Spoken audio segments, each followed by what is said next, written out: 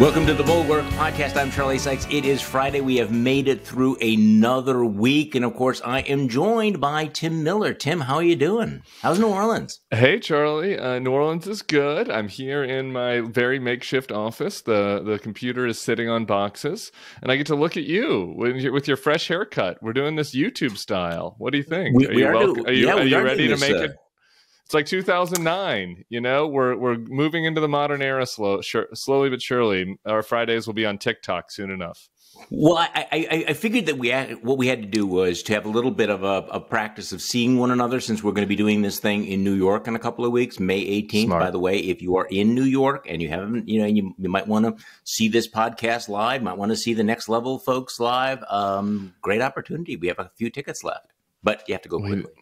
We do. Come on. It's going to be great. It's going to be great. The weather's been great. The weather's been terrible everywhere. Come to New York, May 18th. I'm going to do a little TV. I'm going to do a little cable beforehand. We're going to hang out after. Select people might get invited to an after party.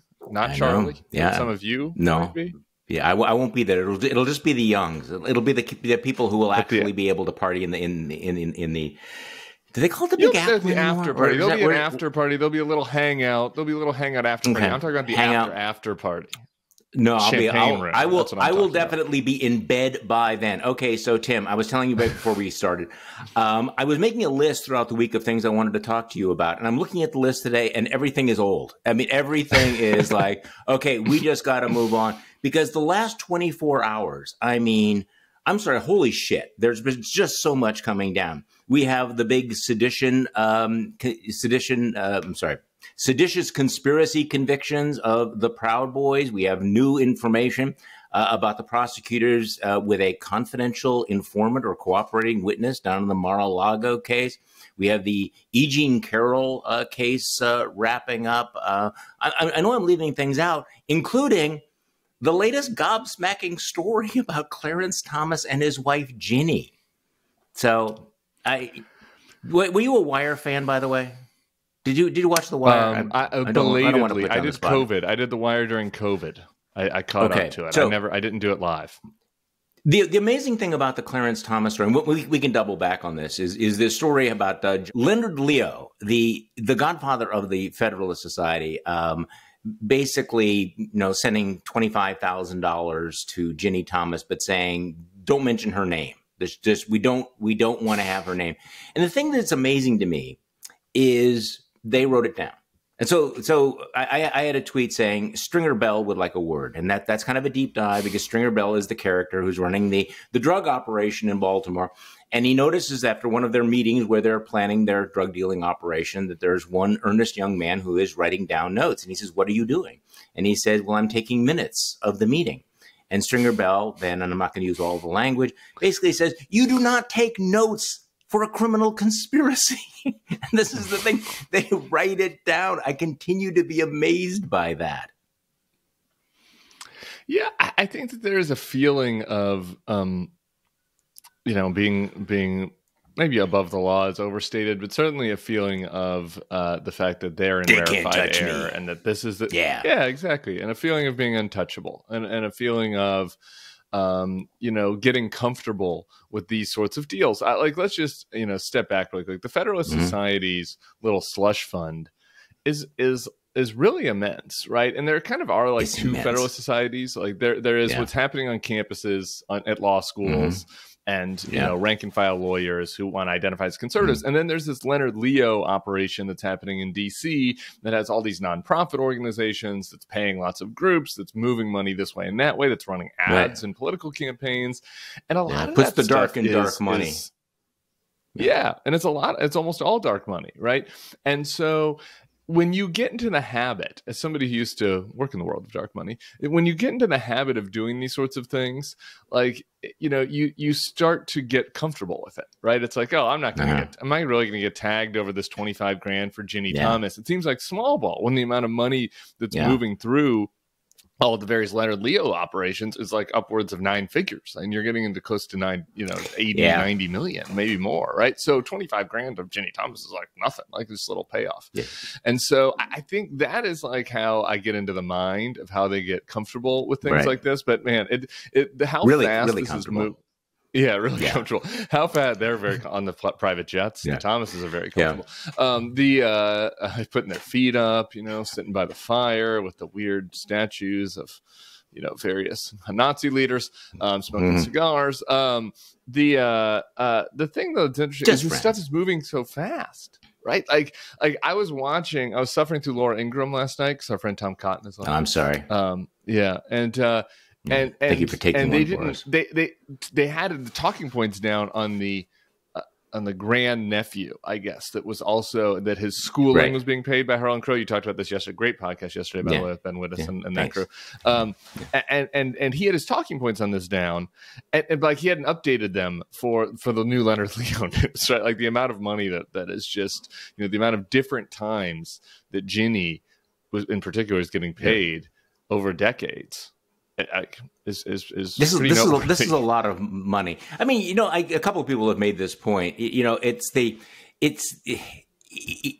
know that the conservative media is working overtime to make this into a nothing burger, but Clarence Thomas is really making it hard. Particularly when you have the anti-elitist movement has decided that yes, being flown around on private jets and taken off to exotic vacations, and then having massive transfers of cash that would be life-changing for most normal Americans are just nothing. And I felt a twinge of sympathy. Actually not, for some of the NR bloggers who were all day, working on trying to, polish this particular turd. And then what happens? We drop the story about Leonard Leo, with his grift with Ginni, and then saying, but don't mention Ginni's name. And by the way, Kellyanne Conway is on all of this. See, this is the thing about dark money, Tim. If it's dark, the dark money is you don't put it in writing. Hey, we are sending money to the wife of a Supreme Court justice. Don't tell anyone this. Click, click, click, send. Right? Yeah. That kind of screws the whole dark thing. And this is the big contrast. So the big pushback on all this yesterday, and this was what Cotton was arguing on Fox. And so you saw a lot of the NR guys offering is like, oh, these leftists and the never Trumpers they are picking and choosing their spots here. This isn't true. This is hypocritical because Sonia Sotomayor received $3 million from her book publisher. Right. And she sat in, she didn't recuse herself for a case that was particularly related to that publisher. Yeah. And I'm going, are they even listening to themselves? Like they think this is the same thing. It's fine if you want to do a standalone critique and saying Sonia Sotomayor should have recused herself from this one case. Sure, agree. But getting paid for services rendered, like you wrote a book, the book publisher paid you.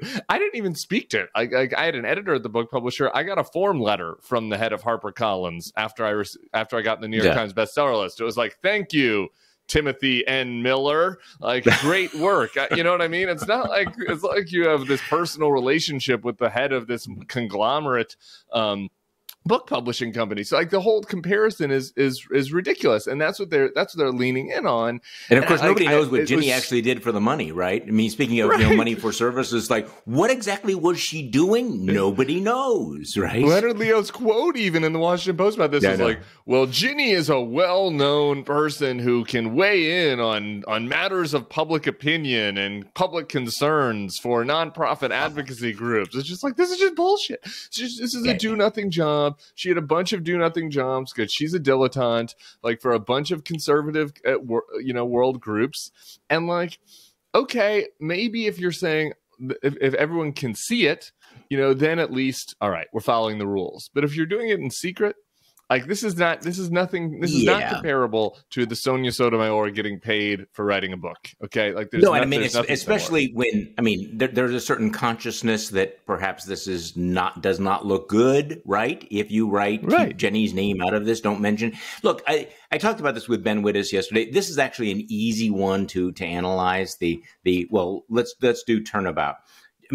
Just for a second, imagine the reaction on Fox News of the NR folks if we found out that Ruth Bader Ginsburg was being flown around by George Soros, that George Soros was paying the tuition of one of her grandchildren or grandnieces, if any of these things, if George Soros was writing checks to Ruth Bader Ginsburg or anybody in her immediate family and saying, let's not let anybody know that we are paying family members of Ruth Bader. Come on, they would be out of their minds. We would be having impeachment hearings right now. It's not a close call. I mean, am I missing anything there?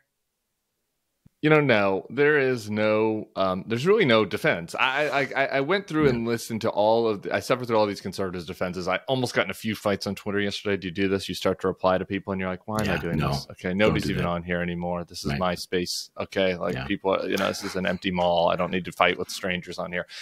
The one thing I do have, there's something to be said for all of my, for all of just my real anger, and I kind of despise really Ginni Thomas without having met her, and she was involved in an effort to overthrow our democracy. She seems like a pretty bad person, but the fact that they're trying to help this grand nephew, right? It's like a good. It's a nice thing, right? But it's a nice thing, and it's nice. And so a lot of these conservatives are trying to lean on that, these are good people. Right. And that is a nice thing. And it's a nice thing, fine. If Harlan Crow wants to use his largesse to I'd rather him spend it on some grandnephew's education than on private jets. But if you want to be on the Supreme Court, part of the deal is you got to explain what's happening, right? That is the thing. And I think that they felt like they were inoculated from all of this from a long time and were hiding a lot of slush money. And as you and Ben got into yesterday, in a different era, he would be pushed out. And who knows? Yeah. Maybe even if it was a Republican president, he might be pushed out, right? Maybe if the politics in a different era, back in the 1960s, Abe Fortas, and I tweeted out that we all ought to study the history of Abe Fortas. Abe Fortas was, a prominent liberal Supreme Court justice who resigned because of some financial relationships with a millionaire that pale in comparison to all of this. So speaking of Ginni Thomas and seditionists, yesterday was a big day. I do think that this Proud Boy conviction was the most important conviction so far. Turns out these guys are not just casual tourists. Who knew? That they are not patriots. They are seditionists. They are traitors. I mean, this is one of those moments that with all of the flood and all of the things that are going on, take a deep breath and think about what just happened, that we have the Proud Boys, the folks that the president said stand back and stand by, who felt that they were doing Donald Trump's bidding, who were the tip of the spear in the attack on the Capitol. And they're not just charged with rioting, or they're not just charged with vandalism. They are charged with seditious conspiracy, and they were convicted, up and down the lines. Merrick Garland had this to say yesterday. And now, after 3 trials, we have secured the convictions of leaders of both the Proud Boys and the Oath Keepers for seditious conspiracy, specifically conspiring to oppose by force the lawful transfer of presidential power. Our work will continue. Okay. This, of course, raises the question that curious minds want to know, what does that mean? Are they moving up? How do you have a seditious conspiracy that does not include many of the principles here? So, this is, I asked Roger Parloff of Lawfare to speculate, what's Jack Smith's reaction to all of this? But this creates, I don't know, what do you think, Tim? I mean, how does this not put some wind at the back of Jack Smith saying, I really have to go up the ladder and I have to go hard? And I've proven that I can actually get a conviction for conspiracy charges, which means you don't actually have to be physically present, and you don't have to explicitly say, go in and F up, the Congress. You can have that unspoken understanding. So what do you think? I mean, at this point, it would become a huge, I think, failure of the Justice Department not to continue doing what they've been doing. Agree. And it seems like Jack Smith's doing that. That's why I like having your Thursday podcast, so I don't have to be to pretend to be a legal expert on this podcast. It seems like things are moving that direction. That is the natural question to those of us who are, laymen out here going, right. If people can be convicted for seditious conspiracy, who is more guilty of seditious conspiracy than Donald Trump? I don't think anyone. Or, and you can go down the list of his other compatriots in that regard, Rudy and Sidney Powell, et cetera. Jeff Clark, for example, who I see is out there on Truth Social sending out truth still. So that man is walking free for some reason, despite his attempt to have a coup in the Department of Justice. So I would love to see us move up. Yeah. And I think that the short term, though, it's important to just recognize how embedded these Proud Boys had been in establishment Republican circles, right? Like this Enrique Tarrio, who's convicted. Like there are pictures of him with all of these folks, right? I mean, the selfies with Sarah Huckabee Sanders, and he was going to a lot of the Trump events. There, if you go to South Florida, a lot of these guys have taken over the local parties. The Miami-Dade Republican Party, has a lot has Proud Boys involved. Obviously, you discussed yesterday the "Stand Back and Stand By" quote from the debate. So this is not, I think it's important to just to recognize and to state, and for Democrats actually to make this argument, and for the five good-natured Republicans left to make this argument, right? That this is an implication of the whole party, and certainly of the MAGA part of the party, right? These were not like five dudes who randomly showed up to create trouble because they saw an opening. Like these were political actors who had embedded is maybe a stretch, but had deeply connected themselves within the Republican Party infrastructure. Well, and also, just break down, the charges, the severity of this, because we're in the middle of, an attempt on the one hand to, revise it into it's no big deal. It was peaceful tourists. And then you have Donald Trump, who is, leading, hand over heart, leading renditions of the January 6th prisoners, God bless America. He is now embracing this. He is trying to, describe them as real heroes, as patriots. What happened yesterday was they not only convicted them of, felonies, they convicted them very specifically of seditious conspiracy, people who betrayed their country. These are very hard cases to bring and hard cases to win. It goes back to the Civil War. And it basically says, look, this was not just an attack on an Arby's or an attack on a Starbucks. This was an attempt to overthrow the government. This is what's significant about this. And I do think it's worthwhile. I have something for you here. Here's a montage the folks from CNN put together early on, where all of the generally Fox News talking heads are saying, well, this January 6th thing can't be that big because nobody's being charged with sedition, are they? They understood this was a line. Let's just play this courtesy of CNN. Oh, it was an insurrection. So how many of the participants in that insurrection have been charged with insurrecting, with sedition, with treason? Tucker. 5. 0. But you know what? No one has been charged with sedition. No one has been charged with sedition or insurrection. Both have been hit with charges like parading. Parading. Who knew that was a crime? Do you know how many people have been charged with inciting insurrection or sedition or treason or domestic terrorism as a result of anything? 0. Has anybody been charged with sedition? Nobody. Has anybody been charged with treason? Nobody. So why do they keep calling it an insurrection? How many times do words like insurrection, sedition, or treason appear in Biden's own DOJ indictments against the January 6 rioters? 5. The answer, 0. These did not age well, Mr. Miller. I heard a lot of voices there besides Tucker. They fired Tucker. I heard a lot of voices in there in that little montage. It wasn't just Tucker over and over again. I noticed it's across the network. It didn't age well. And I spoke to one of the reporters who was down in Waco for the Trump event there yesterday. We were just kind of talking through a couple of these issues, and it was reminding me who was there in person. It was saying that Trump, you pointed out that he has lended his voice to the extent that he wants his voice to the January 6th choir. But he's doing this on stage in Waco, having an event honoring the people that are now convicted of attempting to overthrow the government. He has suggested that he will pardon. Now this becomes a major issue, and he needs to be asked this over and over again. Will you pardon them? Right. And I think that it needs to be stated. It's just, it feels so weird still, despite the fact that we've been living it for 7 years, that it's like the leading candidate for the Republican Party is in league with and promoting people that are literal traitors. Like, have been convicted of conspiracy against the country and against the government, against the democracy. And this is,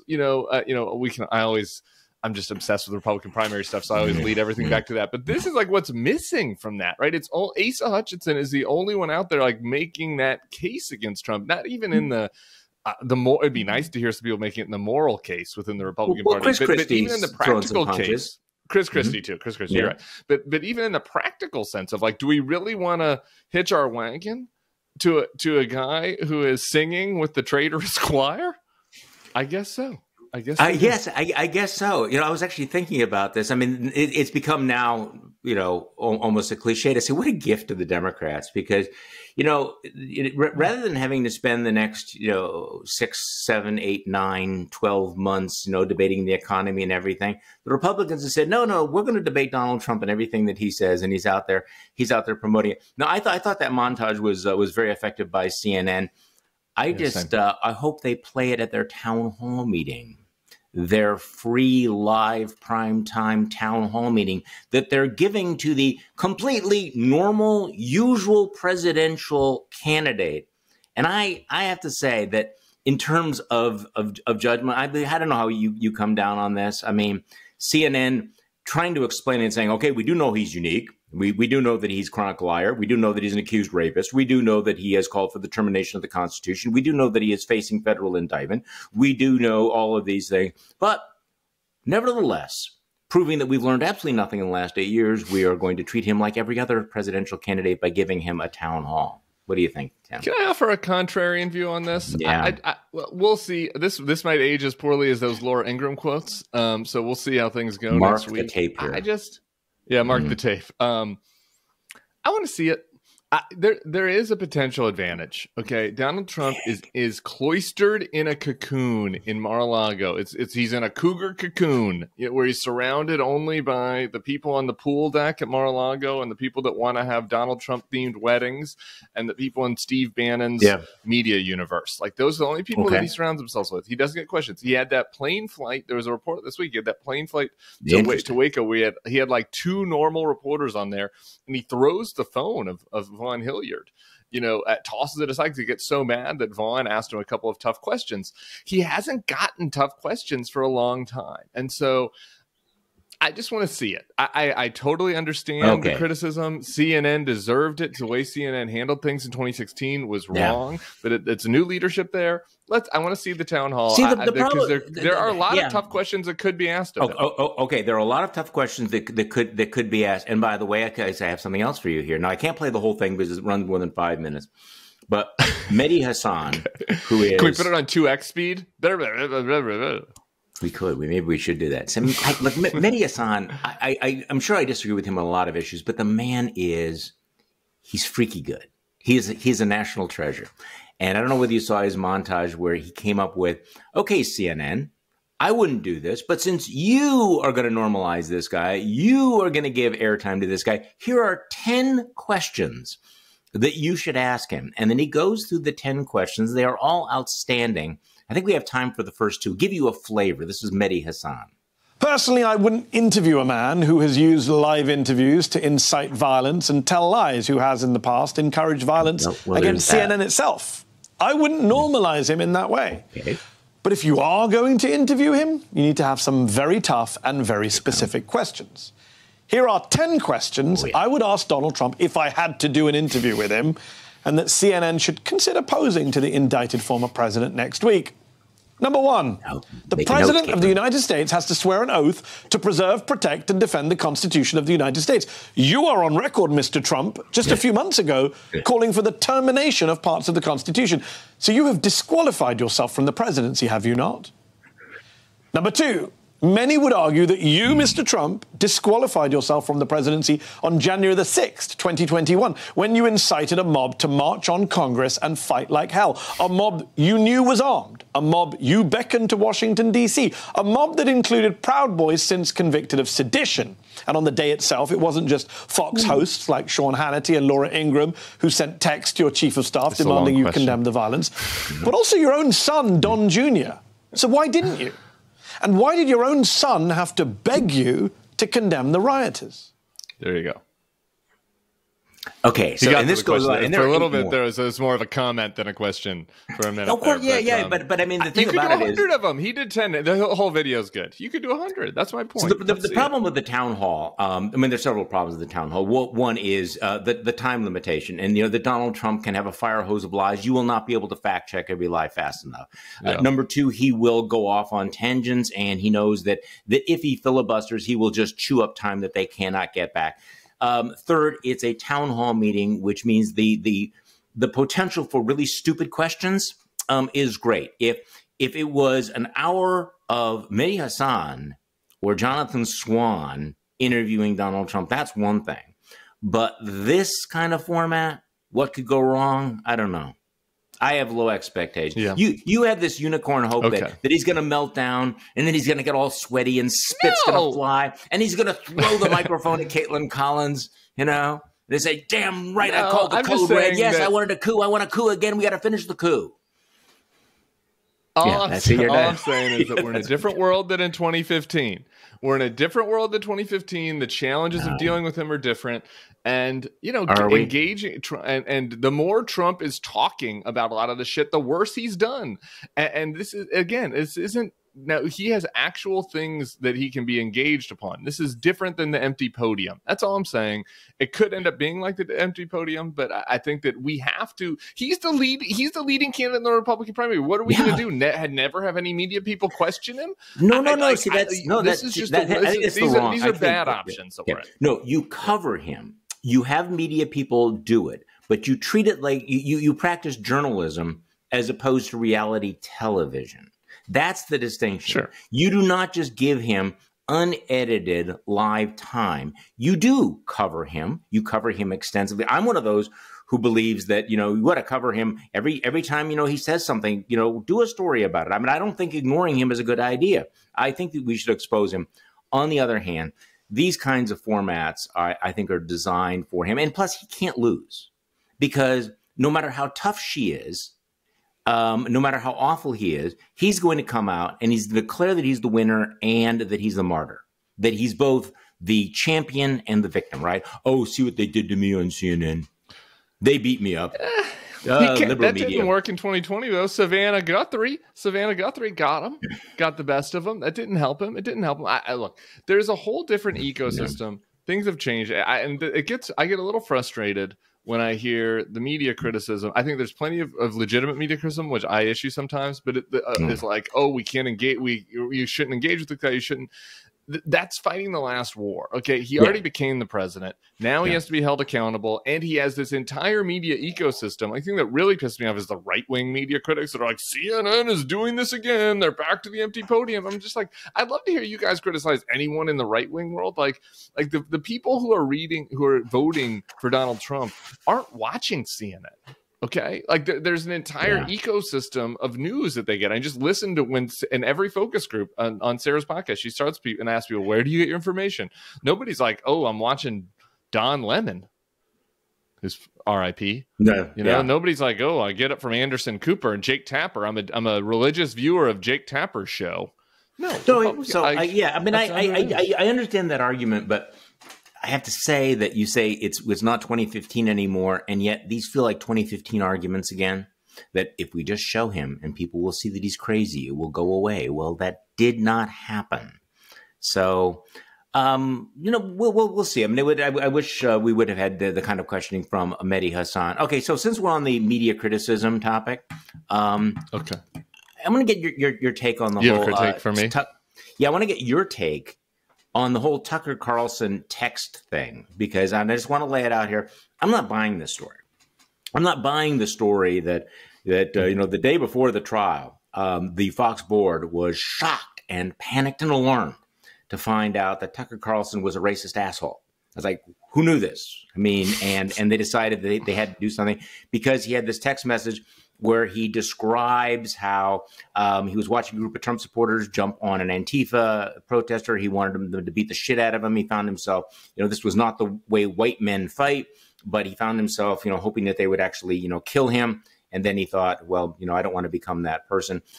Okay, for two things. Number one, that text just confirms everything we knew about Tucker Carlson. We knew that it confirmed that he was in private what he was in public. The fact that he was racist, not a surprise. They've known this for months. Why would that text message have triggered anything? I think there's kind of this, we're in the midst of it, and I'm not defending or cutting him any slack whatsoever, but there is this Fox PR campaign out there that I think has two things. Number one, they want to make him look bad, which is fine. But they also kind of want to make him, look, he was the bad actor. And maybe let's talk about Tucker Carlson rather than talk about the fact that we have just been exposed, losing the biggest defamation suit in American history as a bunch of chronic liars. So what do you think about the Tucker texts? Yeah, I'm not impressed by the Fox PR campaign on this. To me, frankly, a lot of these leaks have made Fox look much worse than Tucker. It's just me. It is what it is. Like Media Matters is posting a lot of videos of him behind the scenes. Someone from Fox is leaking where he's like saying kind of sexist stuff. And it's like, I don't know. I'm not. But none of it's worse Tucker. than what he did night Tucker's after night. Yeah. I'm just like, why are you leaking this video where he thinks he's in private, where like he, makes a joke about like women, wanting to see women pillow fight. Like, yeah, it's kind of gross, but like that's way less gross than what he was doing on TV in front of millions of people, right? And so to me, this is just Fox like trying to do some face saving, trying to make sure advertisers come back, and it's just, and my response is kind of fuck you guys. And there was a Vox story that quoted me on this because I basically gave this opinion on Twitter a couple days ago, and they were saying that, I was missing that like this text was like more directly racist than the stuff on TV because he specifically said white people are better than black people because they don't jump people. And like, yeah, sure. Okay. Like maybe if we're slicing this really thin, like, he didn't do the, colorblind bullshit that he does on TV.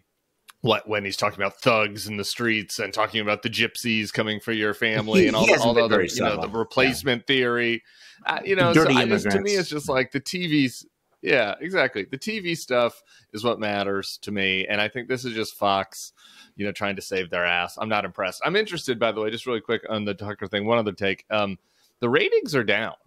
And it's hurting the other hosts. Yeah. And I think this was an open question. We discussed this on the Next Level podcast the day after. And it was like, it'll be interesting to see because, O'Reilly left and everybody's like, oh, wow, is O'Reilly getting pushed out? It's going to hurt. It didn't really hurt him in the end. Yeah. And I always felt like Tucker might have been a category difference. It's only been a week or two. Maybe, you get back to election season, people, get back to their habits. But maybe. But it's noteworthy, though, that like there's been a very substantial drop. And I don't, again, back to the other point, I don't think those people are turning the channel to Anderson Cooper. They're turning the channel over to Greg Kelly and Eric Bolling and the freaks on Newsmax. Yeah, I think that may be a temporary phenomenon because I think we've seen this so many times. And I mean, again, we will find out. But the thing about the Tucker text, I don't want to keep dwelling on all of this, but as I was reading this story and the spin from the Fox folks that this was really what panicked them. First of all, I don't get it because it didn't have anything to do with the Dominion lawsuit directly. I'm not even sure how it would have been introduced. It was redacted and all of this stuff. Right. But so he says some racist things, which did not tell us anything new. Because here's a guy that's been pushing the great replacement theory. I mean, we could do a montage of all the racist things he said on the air. So that's not new. The overall context, though, is he's writing in a moment of introspection. And this was the kind of the surprising thing, which he's saying, okay, I'm watching this thinking, I want them to beat the shit out of this guy. I want them to kill him. And then I thought, wait, no. I don't want to become that person. It was one of the, I'm trying to think of what an analogy would be. It would be like, Jimmy Carter saying, I have lust in my heart, but then that's a dated one. But no, I don't want to be that person. I don't want to. I mean, there's a long history of people thinking, I am tempted to do this, and I pull back from it. I am not sure that text made him look as bad as they tried to market it. You know what I'm saying? Yeah. Okay, racist. Yeah, likes really violence. We knew that. Actual conscience and introspection.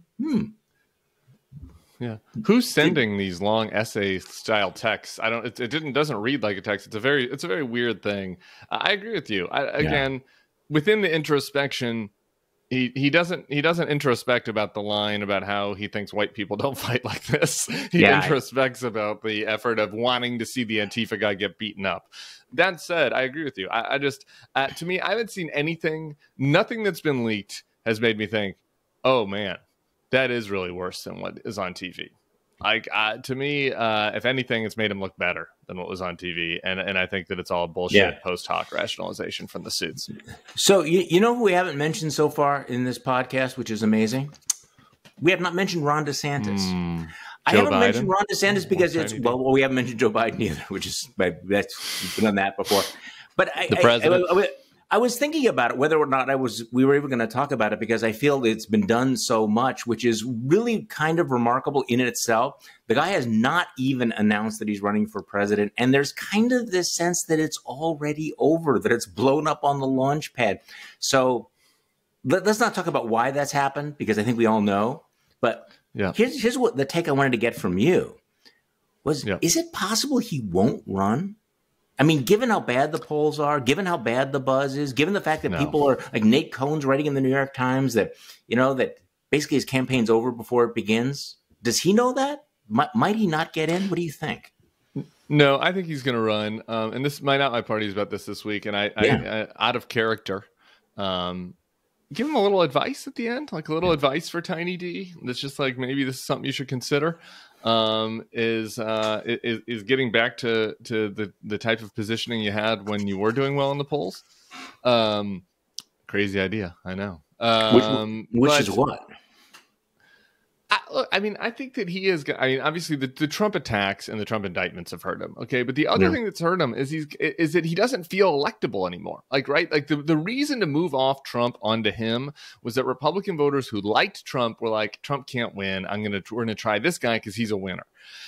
Ron doesn't seem like a winner right now, in part because he had this insane legislative session where he's like, oh, we're going to do a 6-week abortion ban. Trump's even criticizing it, right? And Republican voters get this. They're like, I don't know. I might be for that, but I'm a little worried about this guy. Then his performance, he doesn't seem like a fighter anymore. He doesn't seem like a tough guy. He seems weird. So he's gone from like being this tough guy that can win in a red state to being kind of a weird person with extreme policy views that might seem less electable than Trump. And you looked at that Wall Street Journal poll, his electability advantage to Trump versus Trump had shrunk to 10. Like 40% of Republican voters thought Ron was more electable, 30% thought Don, 30% didn't know. So like that, you can't win. He can't win if that's the number. And he's got to really crush Trump on the electability argument. So anyway, so to your question, I think he gets in because he still remains, despite being weakened, the only one that could beat Trump. He has a very small circle, and his circle includes his wife, who obviously wants to be Jackie Kennedy, and a bunch of sycophants in Florida who think that he's kind of like godlike. There were some weird Trumpian elements to a recent event that he had in Florida where people were like, DeSantis is the strong one on a horse. Okay, and donors and strategists who want money from him. So these are the people that are talking to him.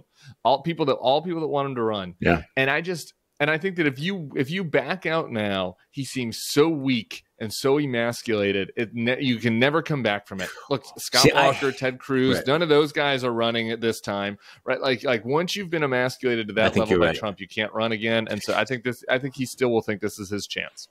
Okay, so I think that's a smart take because I know there are people who are saying that okay, he's a young man. If he doesn't run, if he doesn't go into this buzzsaw, he can go in 4 years. He can go in 8 years. Well, the way things are going, he can go in 40 years. But to your point, you cave in now, and you have put loser, weakling, on your forehead forever. Yes. Especially when your super PAC is don't back down. So what about, have you heard this buzz about draft Brian Kemp out of Georgia? Because I know there's been some buzz about, wait, there's this other successful governor who won re-election who has not, gone full DeSantis or full Trump and actually stood up to Donald Trump. I mean, strong MAGA cred, except for not going along with stealing, stopping the steal, et cetera. So what do you think? Brian Kemp, is that real? Yeah, I mean, I think that in an imaginary universe that we do not live in, Brian Kemp is the obvious person to run in the Republican Party, given the emphasis problem in Georgia. Imaginary. Yeah, and I think that the people that are pushing this are wish casting that the Republican Party is something that it isn't. No, so I would love to see it as a political science exercise. I think that obviously the country would be much better off with Brian Kemp as a Republican nominee than somebody that helped try to overthrow our democracy or tried to overthrow our democracy in Donald Trump's case. Even if I disagree with Brian Kemp on certain issues, that's true about Joe Biden for that matter.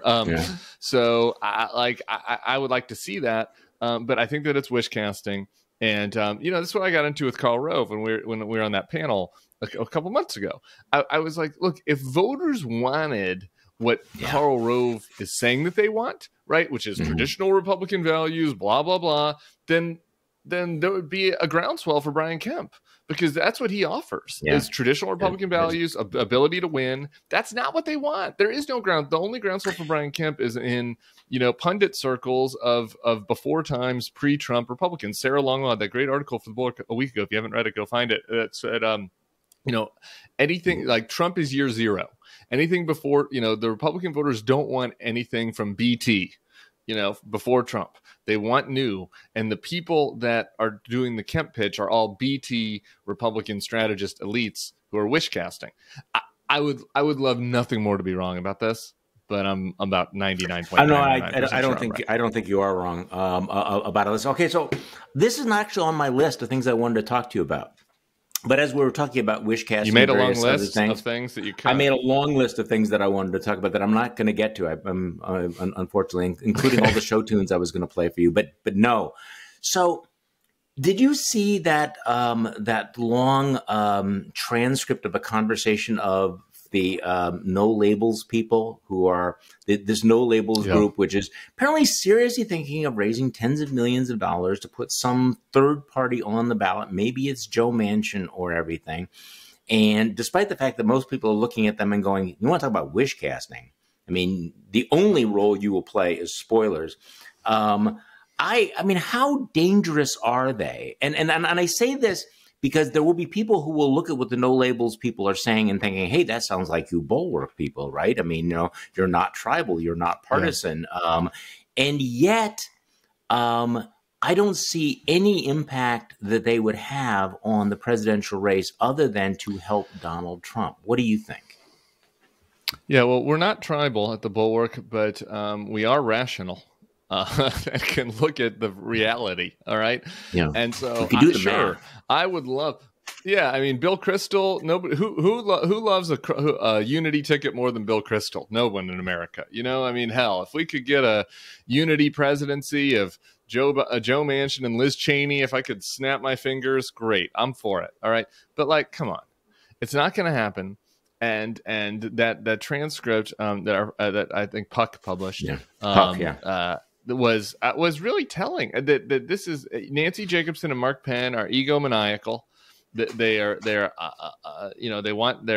grifting money from a bunch of boomer millionaires that want to live in a world that doesn't exist. They live on the Upper East Side and they think that they can wish this into existence. The people don't want this. I guess it was maybe 2 weeks ago. I did my Not My Party on this.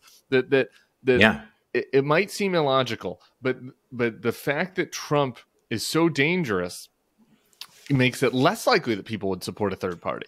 Right, like the third parties that have none have come close to working, but the one that came the closest to working was Perot when Clinton and HW were seen as pretty close, right? Because it was when Clinton was really leaning into the DLC thing, and Bush was seen as the moderate Republican. Perot's like, oh, here's a third option, and people feel comfortable, like, I like Bush a little better than Clinton, but would Clinton be that bad? I can it try wasn't with Perot or inverse, right? Like, it wasn't existential. This is.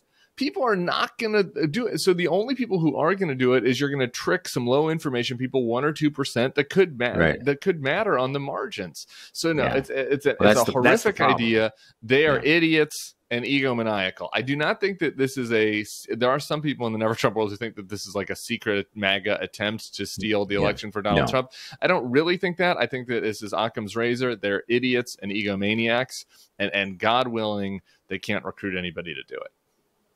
So let's talk about something interview you had recently.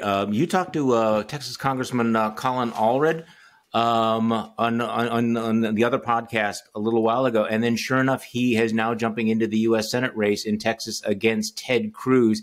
He's an interesting guy, and I know you've talked about him, but let me just play a little bit of his announcement video because I thought it was interesting the way he raised certain issues and took it right to Ted Cruz. Let's play this. When I left the NFL, I thought my days of putting people on the ground were over. Then, January 6th happened.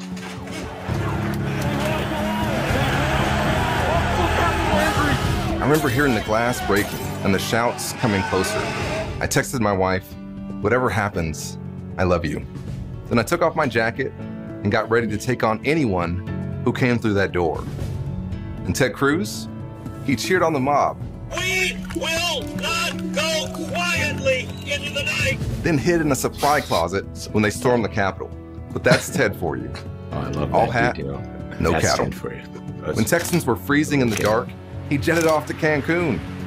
He'll do anything to get on Fox News, but can't be bothered to help keep rural Texas hospitals open. Spends months trying to whip up phony culture wars, but not a minute trying to raise wages or lower drug prices. Yeah. Okay, Tim, first of all, I got to ask you this. It's good. You didn't write that for him, did you? Because it was really good. No, I didn't. I'm not. I'm retired. I do DM with him from time to time, and I think he's going to be strong. Texas is still tough. The ad is really good. If I had written it for him, I would have. I've been telling him I just keep leaning in harder on the cop stuff. This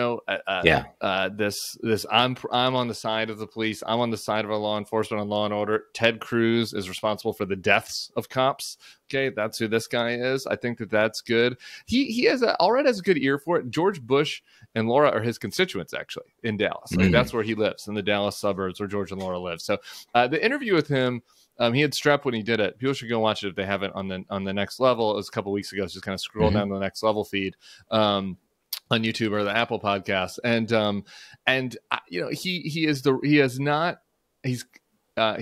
He's careful, but he's impressive. And I think that he's going for a Biden model, right? Like he's not the Beto, he's not, hair on fire, right? And I think that he's trying to position himself vis-a-vis Trump as I'm competent.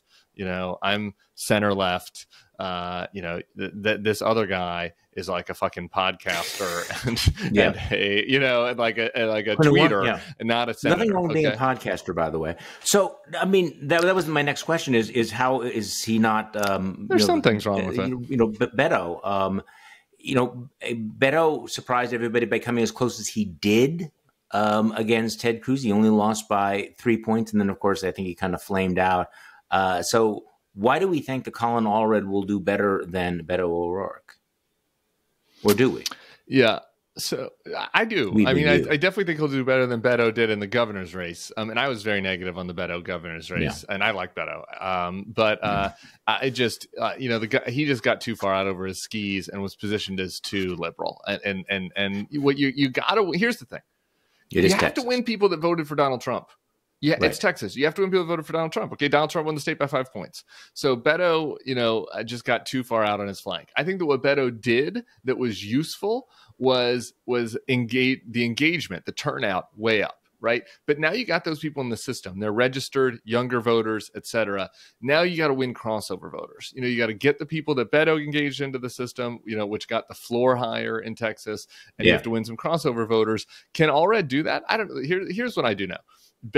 Ted Cruz ran significantly below Abbott in 2018. Okay.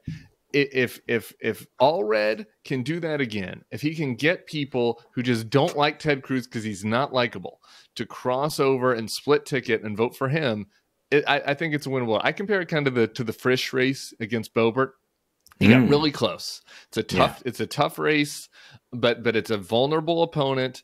And if you run a good campaign, I think that it's a stretch goal, but this isn't like Jamie Harrison in South Carolina and Amy McGrath in Kentucky and some of these buzzy races that we've seen in the past from Democrats that are total flameouts. I think that he has a legitimate shot if he runs a good race.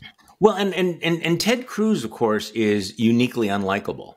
You think about the political figures, many of them have people who say, I really like this guy. The thing about Ted Cruz, and of course I realized this back in 2016 when some of us thought we will use Cruz to stop Donald Trump, which was a terrible idea, because it turns out that Ted Cruz was so universally low. The only option we had. That was the only option, but he was universally low. Okay, I have one more thing that I wanted to share with you, because this is particularly painful for me as part of our extended years-long apology tour. We don't have to spend a lot of time. Oh, you're putting the hair shirt on? Well, I love it when you put the hair shirt on. Okay, so there's the story about, so we're going to back into this. Since we're going to New York, there's a story about what happened in the New York subway where you had a homeless guy who was yelling and screaming. He did not hit anyone, did not attack anyone. And you had this off-duty or former Marine, he hasn't been arrested, guy tackles him, brings him to the floor, and chokes the life out of him on the subway. Kills the guy.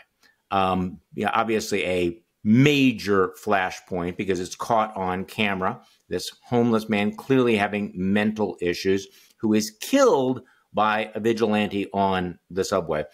Because this is New York, because this is 2023, people are dividing along political tribal lines. There are people who are applauding it, who think that it's great that this guy was, defending, law and order, et cetera, versus people say, you just killed this man for doing, for yelling on the subway. So this came up on, is this Fox and Friends? Oh, they all blur together. Yeah. So this comes up on Fox and Friends. And here's Wisconsin's own Rachel Campos Duffy sharing her deep thoughts about why this has become controversial. I'm excited. Yeah. This is all meant to distract people. We saw that during the last big racial riots with George Floyd, a lot of power was consolidated in the Democrat Party. A lot of election rules were changed during that period of time with COVID and everything else going on.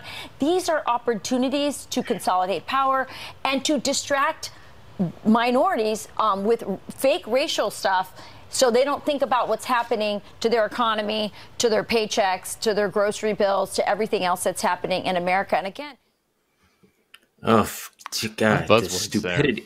Well, I mean, it's just it's all to there. Publish her? Was she? Did you guys? Was she the Tim before Tim? Was she the Fridays with Charlie and Rachel Campos? No, it was actually worse than that. I created a thing called the Right Women Awards for the most prominent, best and brightest, conservative women in Wisconsin, and she was one of the award winners. Well, see, that's what hurts so much because it's so stupid. It's like it's that conspiracy theory, like. People are not genuinely shocked to see a man choked to death in the subway. These strings are being pulled by who? There's sort of this idea that George Soros is sitting there saying, what is the plan? Let's whip up black people about this thing so they won't think about the price of eggs or something. I mean, it's like, so honestly, we can take power. And power is being taken. Get millions of people listening to Fox News going, yes, that's right. We can't actually be concerned that this is a horrible human tragedy here. We have to see it in the context of, we're not talking about what we want to talk about. I mean, every moment we talk about the death of an innocent black man is a minute that we're not able to talk about Hunter Biden's porn or something. I mean, things that really matter to America. Yeah, it's just, and this is how like brain-wormed these people are, right? And that's that was the word I had. This is just a sad story. Yeah, this is just a sad story. This is horrible, and like we'll see how what the as more details emerge. I will say one other fact: we're doing this on Jobs Day, and the lowest Black unemployment rate in like a half century right now. So which seems kind of important. Like this becomes that just shows you like the buzzwords are completely like disconnected from any news, right? It's like why aren't they talking about the economy and how bad the economy is for Black people? It's like, is it bad for Black people? I mean, yeah, sure. Some prices are, we're still dealing with inflation and stuff, but like on balance, there's a lot of positive stuff to talk about, but there's not like an effort to care about that, right? Like it's COVID, it's George Soros. Oh, okay. No, I need to double back because we were talking about what an amazing, 24 hours, 48 hours we've had in the judicial system. And we're talking about I got distracted by the Proud Boys, but what happened in that Manhattan courtroom in the E. Jean Carroll case was really amazing. That it's a civil case, so you can bring in all kinds of things. I mean, she had very compelling testimony, but playing the video for the jury of the Donald Trump deposition, this was just an epic moment where he's actually asked about the Access Hollywood tape about, so do you think celebrities can really grab women by the pussies? And he basically goes, for millions of years what did he say? Famous people get away with stuff, fortunately or unfortunately. Maybe I reversed it. Unfortunately or fortunately, they get away with it. And then he's asked, well, are you a star? And he goes, yeah. So, okay, this is going well. And then, of course, the jury also gets to see Donald Trump, the man in full, where he's talking about how, he couldn't have raped E. Jean Carroll because she's not his type, even though apparently she looked just like Marla Maples, but leaving that aside. Then he turns to the lawyer who's questioning him and said, and by the way, you're not my type either. I would have no interest in you either. It's like, okay, so this is going to be the last impression that the jurors have of Donald Trump, the man, basically saying, yeah, I'm a star. And yeah, stars have been able to get away with grabbing women by the pussy for centuries, unfortunately or fortunately. I don't think this trial went well for him. I'm not going to say that it's going to move the needle or this is going to be the thing that's going to change, but give me your thoughts on all of this, because it's almost in the background. We have all this. We have the sedition, we have the obstruction of justice, and then we have the fact the former president of the United States is credibly being accused of rape, and it may not be the top 5 story of the day. I think you had a great newsletter on that point. It's just like nobody talks about this. I would used to call White House briefing room reporters when he was in there, friends, and just be like, why doesn't anyone ever ask him about all of the people that he sexually assaulted? Or why doesn't anybody ever ask Kaylee or Sarah Huckabee Sanders about this? Like, it was like, oh, once he got elected, it's like, well, since he got elected, I guess that means he's innocent. We litigated that. So God bless. Yeah, God bless E. Jean Carroll for taking it to him in civil court.